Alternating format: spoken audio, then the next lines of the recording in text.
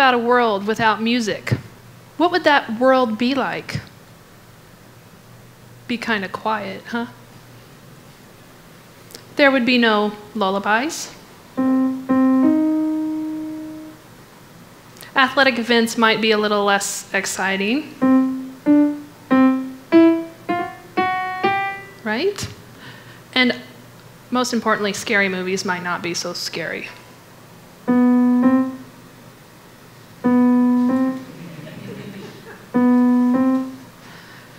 So we all know music is very powerful. It has its own ability to communicate. It has the ability to change how we feel, how we think, how we act. But probably most importantly, music has the power to heal. Music therapy is the skillful use of music to maintain, improve, and restore emotional and physical health. So I'm a music therapist by trade, and I use music to help people with Parkinson's disease move better.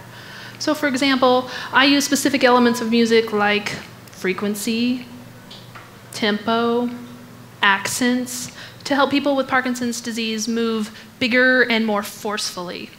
I also use music and dance to help work on balance, posture, and movement sequencing in people with Parkinson's disease. And finally, I also use music to help people with Parkinson's disease walk better. This is a gentleman with Parkinson's disease, and he has difficulty walking, and often he freezes when he's in crowded environments.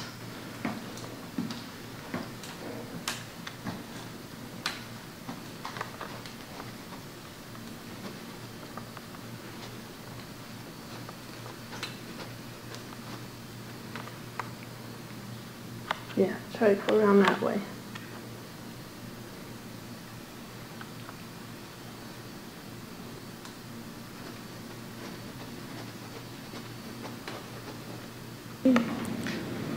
And in this case, he's walking in time with the live music. I dreamt I had you in my arms, and I awoke, dear. And you know, I can't go with him everywhere he goes and sing to him, but he can sing in his head.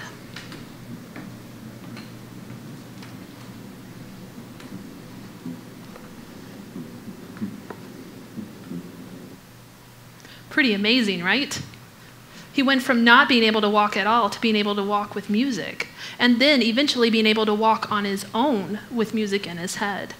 So as a music therapist, I saw things like this happen all the time, and I kept asking myself, well, why does this happen? What is so great about music that has such amazing changes? And so I thought, it must be about the brain, because everything really is about the brain, right?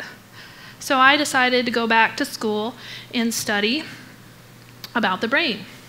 And so I've studied for years now, and I will continue to study for years upon years upon years about the brain. And I unfortunately don't have an answer to that question, but I do have a theory. And I believe that it has to do with something called neuroplasticity.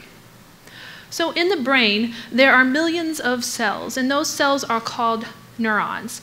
And when we have a thought or an action, those neurons send in an electrical impulse, or sometimes they don't send an electrical impulse as good.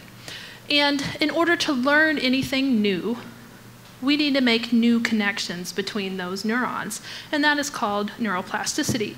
Neuroplasticity is also the pruning away or getting rid of connections that we don't need. And music therapy, I believe, has 4 unique characteristics to promote neuroplasticity. The first is that music regulates neurotransmitters in the brain, right? In particular, I'm interested in dopamine. Dopamine has been shown in research to be associated with reward-based learning. And more so, in order for us to learn anything new and make those new connections, dopamine must be present. If it's not there, you're not going to make new connections in the brain. So research has shown that listening to preferred music increases dopamine production in the brain. And you think, okay, that's great. What does that have to do with music therapy? Well, as a music therapist, one of the most common questions that I'm asked is, well, what kind of music do you use, right? And my standard music therapy answer is preferred music, right? So for example, if I were to use today's greatest hits with the group of people with Parkinson's disease that I work with, they might not respond so well to that music, right? But if I use greatest hits from when they were teenagers or in their early adults, there's a much better response, right? Because actually, that's when musical preferences are kind of developed at that age. So I would use that music when I work with them, and I believe that it works really well because it's increasing dopamine production in the brain. And with more dopamine, there's a better chance that those new connections are going to be formed. The second characteristic that I think is unique to music and music therapy is the actual signal, right? I like to say noise is bad, music is good, right? So noise is a difficult signal for the brain to understand, right? So, and research has shown that to be true, and that it's really not so good for brain development, and it doesn't help make new connections at all in the brain. In contrast, you can see that music is much more periodic and much more structured, and is easier for the brain to encode. So let me give you an example, okay? So, I don't know if any of you have children.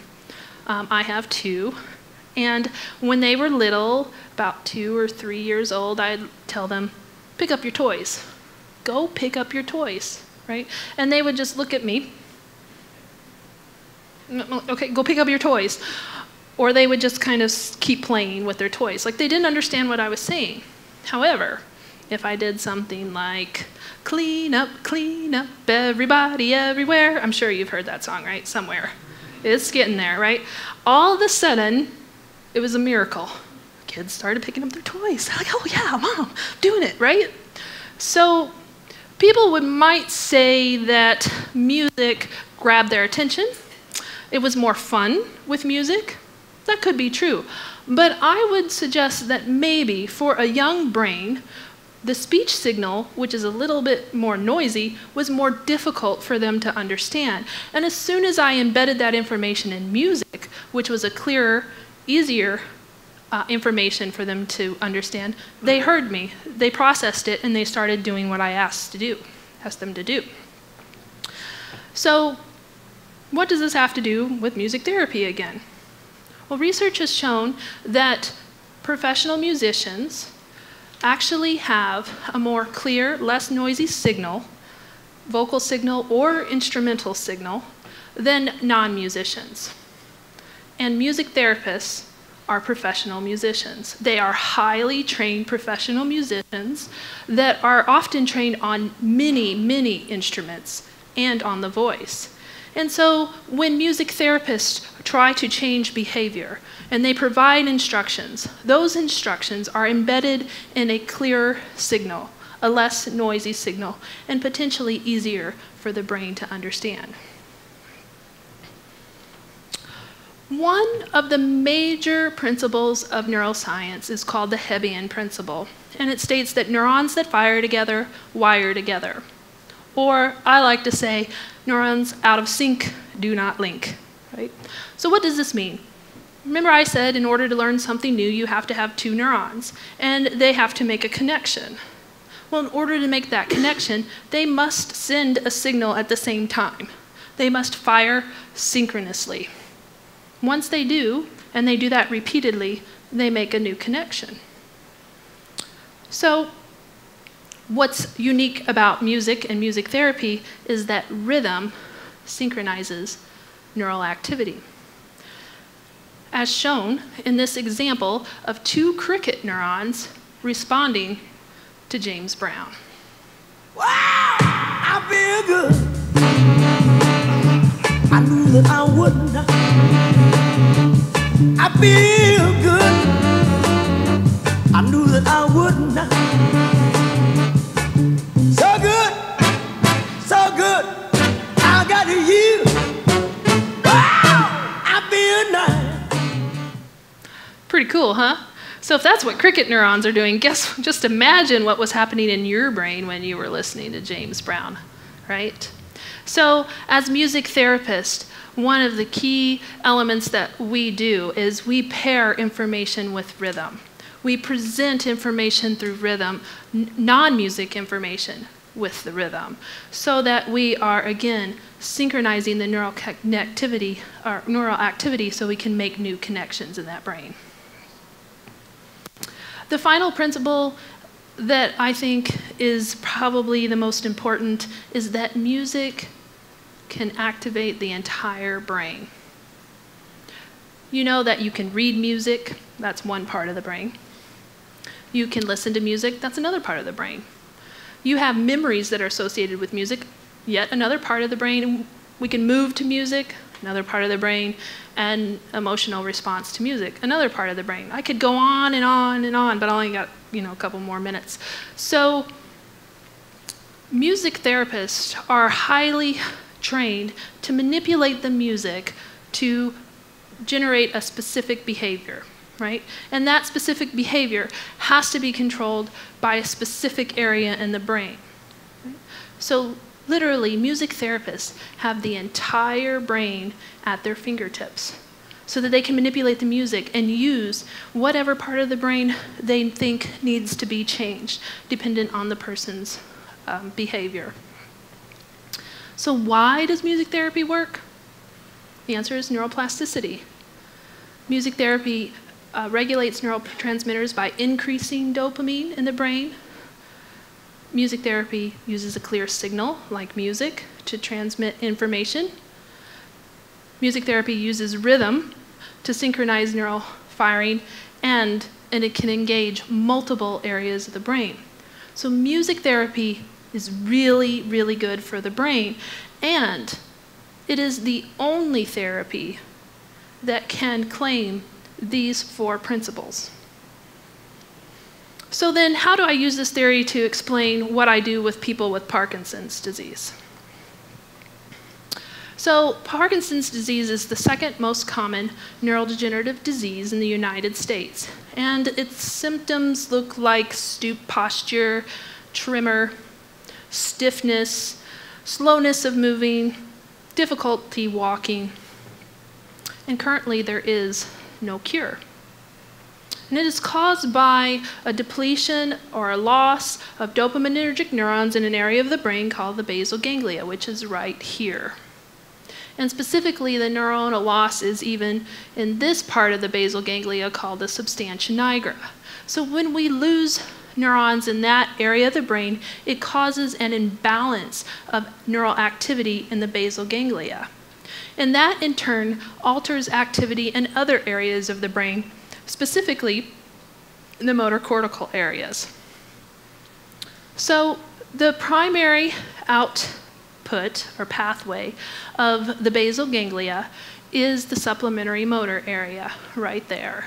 And that area, that pathway, is involved with the initiation of internally generated movement. So if I decide that I want to walk across the stage, I do that on my own intent, and I walk, right? It's my own intention. So that pathway is being activated. And people with Parkinson's disease generally have difficulty with those type of movements. However, there is another pathway that we can use for movement that involves a premotor area, right? And this area is involved with movement in response to external cueing. So for example, if I'm sitting at the red light, waiting forever sometimes, and then the light turns green. Well, because the light turned green, I move my foot off the gas, off the brake, let's hope, and onto the gas, right? So I actually move in response to an external cue. And that uses the premotor area. And indeed, research has shown that external cues help people with Parkinson's disease move better. And the thought is that it uses a pathway, an alternative pathway, that is less affected by the disease. So for music therapy, remember I have the whole brain at my fingertips, right? Pretty cool. And so I know that I can use music as an external cue and target that alternative pathway. I also use patient-preferred music. So I'm increasing dopamine so that we can learn and make new connections in that alternative pathway. And I'm asking my patients to step or move in time with the rhythm. Again, synchronizing neural connections. And it may be up for debate, but I kind of hope I have a clear signal, right? Because I kind of consider myself a musician. So I am basically creating neuroplasticity in this alternative pathway. I'm either helping to maintain that pathway or, let's hope, strengthening it by making new neural connections. So I say, if you're a person with Parkinson's disease, what better way to strengthen that alternative pathway than to dance?